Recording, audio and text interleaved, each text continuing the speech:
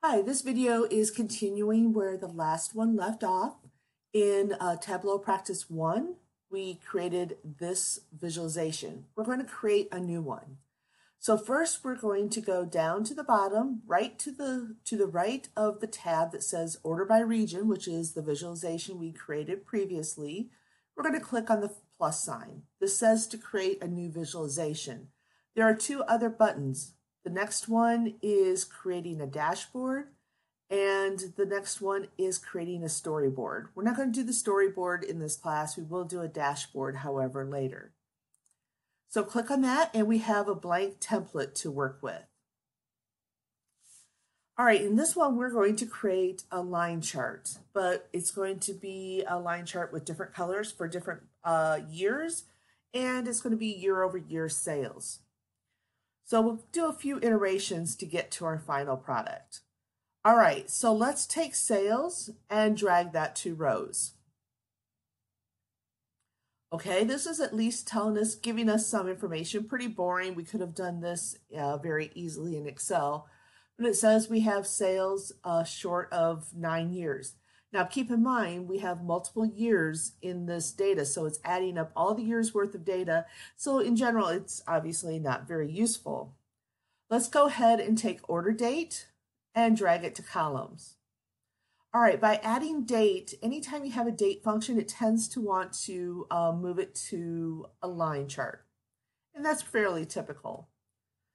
I do want to point out a few things with these pills. So if you put your mouse over the sum of sales green pill here, or this oval, you'll see there's a drop-down caret. Click on that, and you can see that we can change the sum to average, median, count. I'll admit I use count, average, and sum the most, but you also have minimum, maximum, standard deviation, etc. All right, so right now we can see that sales are increasing year over year, but let's look at a little bit more detail.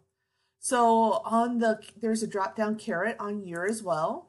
What we want to do is select month, and we want to select the first month in that drop-down list. All right, so now it is actually showing us year over year, or the sales for each month. But once again, it's adding up each individual year. What we're going to do is take order date again, and we're going to drop it onto color.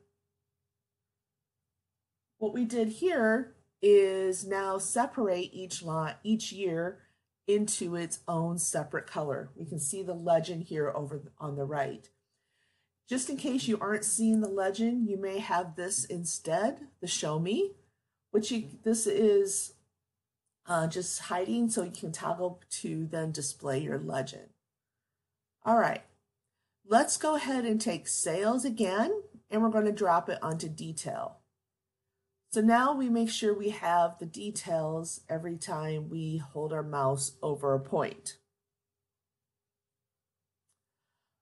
This is good, but let's change this, the sales to year-over-year growth.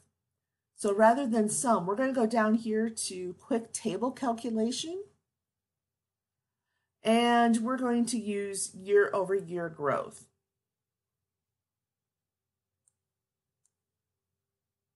Notice we lose the 2010 line because we don't have 2009 data, so it doesn't have any year-over-year growth. Do note here on the bottom that there are times in 12 different points where we have null values, meaning we have a negative, which it does show up, but there's a place where there's zero sale or zero growth. So that's giving us a null. So we're just going to show data at the default position right there. Okay. All right, so one last thing we're going to do on this one, we're going to take product category and drop it here on rows before sales. And that's giving us 3 different year-over-year growth charts, one for each product category. And we can see the individual years. All right, we're going to go ahead and name this, and I'm just going to call it yearly growth. And with that, we're going to go ahead and create one more visualization in this video before we move on. So what we want to do is actually create a crosstab from this yearly growth.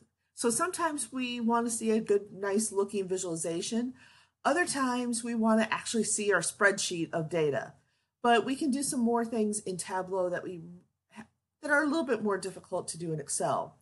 So hold your mouse over your yearly growth, right click, and in the middle there's a duplicate if we want to ever make a copy, but we can say duplicate as crosstab.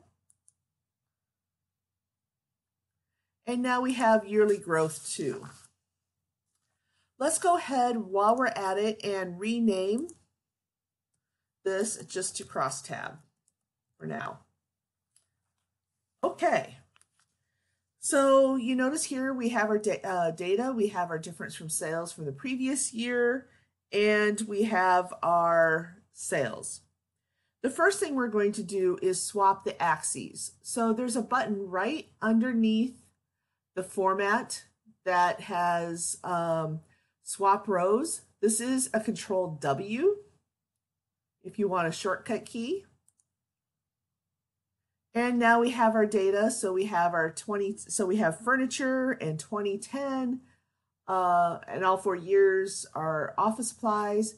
We're going to take product category now. This makes the chart a little wide. We're going to take product category and drop it to our row right before month. All right, so this is a little bit better. We have just the 8 columns, 2 for each year.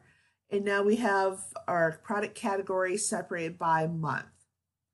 All right, let's take it and we have our sales, but we don't know what our profitability is. So we're going to take profit and we're going to drop that on color.